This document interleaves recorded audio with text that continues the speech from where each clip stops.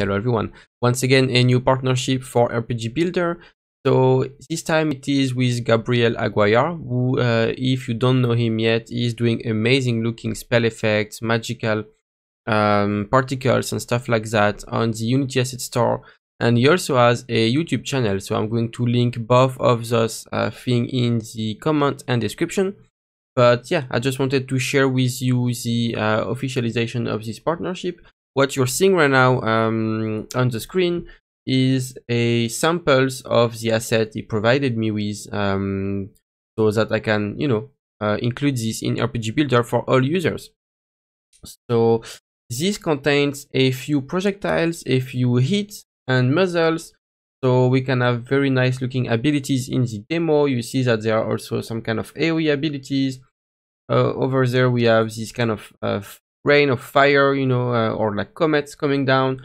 And very, very important, he told me that, well, on top of how easy it is to customize colors in the particle system from Unity, but he told me that he also has a script made specially for that will make it even easier.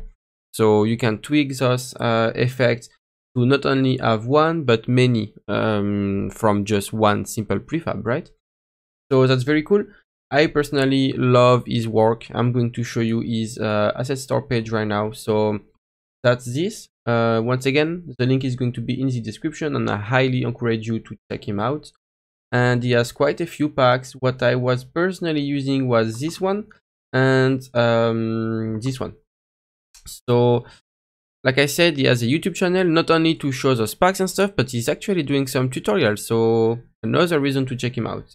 But if you look at the screenshot and stuff, it's just very, very good. Like, these are very high quality magical and spell effects, so that's really great. That's personally what I'm going to be using in my future games, including the one I'm going to be developing on this channel with RPG Builder.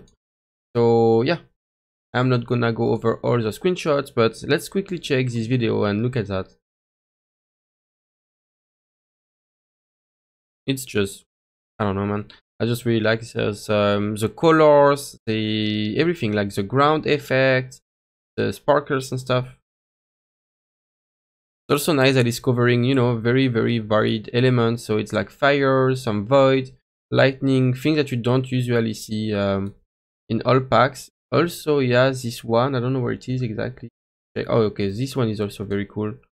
Look at that. But the one I wanted to show, this one, he included it actually. We have this in RPG Builder now, so this is super nice. But okay, this one, look at that, the red one.